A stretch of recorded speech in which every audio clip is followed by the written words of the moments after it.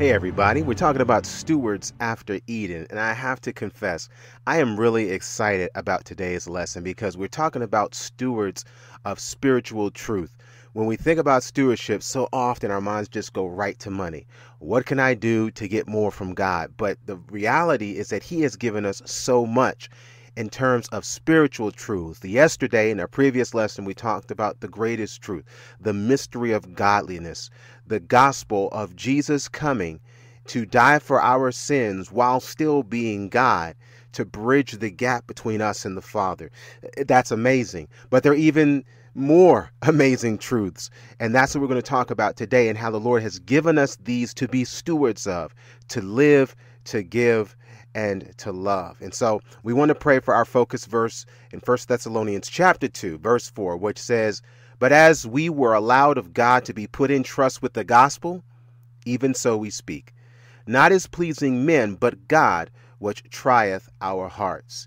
And there is amazing truth that the Lord has given to us in addition to the gospel, and that's what we want to look on in our big three. Now, obviously, we're not going to look at all of the gifts, all of the truths, but three in particular that stand out, that the Lord wants to make sure that you're encouraged to know that He has given to you. One of them is that we've been given the gift of grace. 1 Peter chapter 4, verse 10 talks about grace, where it says, "As every man hath received the gift, even so minister the same one to another, as good stewards of the manifold grace of God." The manifold grace of God. This is talking about an unfolding and an unending. You know those little dolls, or little babushka dolls, where you take one doll out and then there's another doll inside, and you open that doll and there's another one inside. That's how the manifold grace of God works. But it's not getting smaller. It is manifesting itself greater. Day by day, another unfolding manifestation. In fact, the Bible says new mercies we see every day in this revelation of this manifold grace. Ephesians chapter 1:7 says, when it talks about this gift of grace, "In whom," Jesus, "in Him we have redemption through His blood, the forgiveness of sins." Now, what's the currency? What's the rubric for this giving, this manifestation? "According to the riches of His grace." So the reserve, the bank, it's according to the riches of His grace. Our forgiveness it's actually sourced in His grace. So it doesn't exist in an emotion. It doesn't exist in the ether. It exists in the manifold riches of His grace. So forgiveness will run out when grace runs out. And so that's why when I think about forgiveness, I envision an ocean, not a bottle, not even a reservoir, but I'm thinking of an ocean of grace that empowers us to not just be forgiven, but to then be forgiving to others. But this is the manifold grace. And finally, in Romans 5, verse 15, "But not as the offense, so also is the free gift." There it is. Now, here's the price of this gift. We talked about stewardship. This is how much it costs. It's free.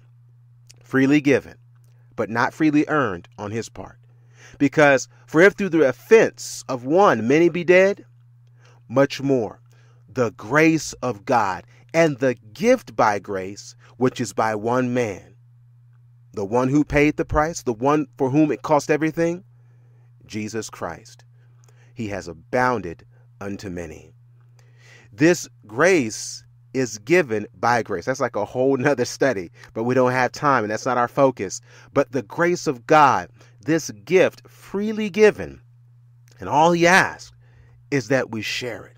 All He asks is that we be stewards of it, and in appreciation for its abundance, that we would render abundant surrender, that we would give abundant praise, that we would give abundant faith, trusting in this ocean that does not just bury my sin, but this ocean that allows me now to swim and to embrace and to experience this love in fellowship with others, with my wife, our children, others around us, our community. This is God's desire. And this is one of those amazing gifts that's been given to us, and He wants us to be stewards of. The second gift that God has given to us, He's also asked us to be stewards of the gift of the armor of God. The armor of God. Yes, it is a gift to the believer. In Ephesians chapter 6, verse 13, where it says, we are told, take unto you the whole armor of God. Thank you, Lord. It's not piecemeal. Thank you that we don't have to do something to earn the next piece. This is not a video game where we have to go level by level. But he says, take the whole armor, and you will be able to withstand in the evil day. And having done all to stand, verse 14 and 15, stand therefore. Now you're standing, but don't stand up without the armor. See, stay, bow at the feet of Jesus. Confess your sin and receive his grace. And once you have received his hand and he raises you up now, standing in that grace, stand now having your loins girt about with truth, wrapped up, bound in truth. Have on the breastplate of righteousness, righteousness covering the heart, protecting the most vital of organs, and knowing that my heart is trusting in not my righteousness, but Christ's.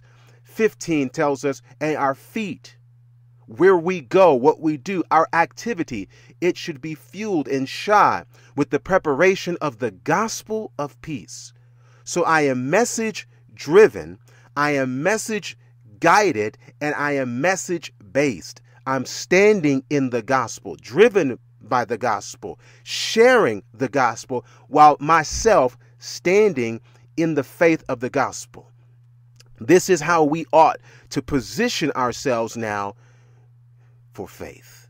Above all, taking the shield of faith, wherewith you'll be able to quench all the fiery darts of the wicked. That's why we shouldn't get, well, I don't know why Christians are surprised when they have to fight.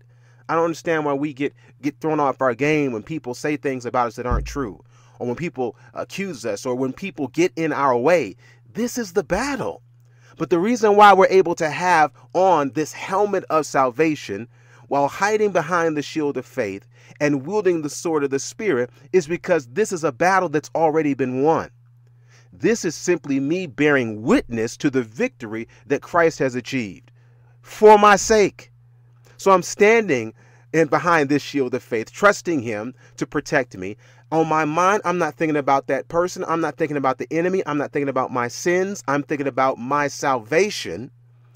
And I find my mind able to think on these things because of the sword of the Spirit. I'm meditating on the word of God. And here I am able now to not just stand, but even to move forward in faith. Able to not just stand against the wiles of the devil. This is not just a defensive armor, because if it was defensive, I wouldn't have a sword. But having the shield of faith now, I'm able through faith to block the lies of the enemy and to pierce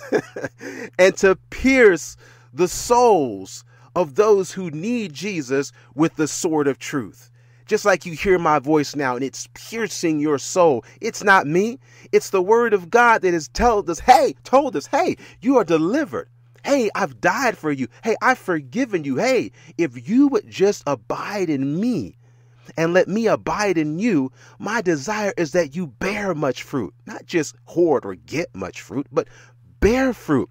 These are things that we have been given, and he only asks that we would be stewards of these gifts. Final gift that the Lord has given us that we're going to recognize. This is not the last gift that God has given us. No. The third that we're going to look at today, we've been given the gift of eternal life with Jesus. After this battle is over, we've been promised victory, and after victory now, eternal life with Jesus. Romans 6:23 says, for the wages of sin is death, but the gift of God is eternal life through Jesus Christ, our Lord. We've been given the gift of eternal life, and even Jesus spoke of it when he was here on earth in John 4, verse 14. To the woman at the well, he says, whosoever. And I love the story of the woman at the well, because that means it's the man at the well. It's the woman at the well. It's us today standing at the well, but drinking not. If that's you, whoever drinks of the water that I shall give him shall never thirst. But the water that I shall give him, shall be in her, a well of water springing up into eternal life. I hope we're catching the tense of this. Jesus is not speaking of what's to come after the second coming, after he comes back. He says, look, this life begins the moment you start drinking, because I will be in them a well of water springing up into everlasting life. This verse lets us know that eternal life is not just a quantity of existence, but it is a quality of existence. While the quantity is ongoing and forever, the quality is to be right now. It's to be experienced and to be drunk right now. Because when you read John 6:27, don't work for the meat which perisheth. Labor not for the meat which perisheth. Don't work for money, but labor for that meat which endureth unto everlasting life. Well, how do I labor for it? Clearly, because that sounds contradictory, because we were just saying, well, wait a minute, I thought this was all free. I thought it was all in grace. Look at Jesus. Look at the consistent Christ. Don't labor for the meat that perisheth, but labor for the meat which endureth unto life. How do we labor? Well, obviously, he's not asking us to work for it, because he says, labor for that which endureth unto eternal life, which the Son of Man shall give unto you. For him hath God the Father sealed. In other words, your package is sealed. It is delivered. The only thing, you know what the work that you've got to do for this gift? Open it. Open it. In other words, believe. Open. Believe. Because the gift has already been sealed by the Father. It's here for us to enjoy. It's here for us to start living now in the terms of the quality. And we await the day of quantity. The day that even those who now sleep in Jesus, while they're enjoying quality sleep, they're in effect, they're also enjoying eternal life, because they're at peace now, resting in peace, to then rise forever in peace.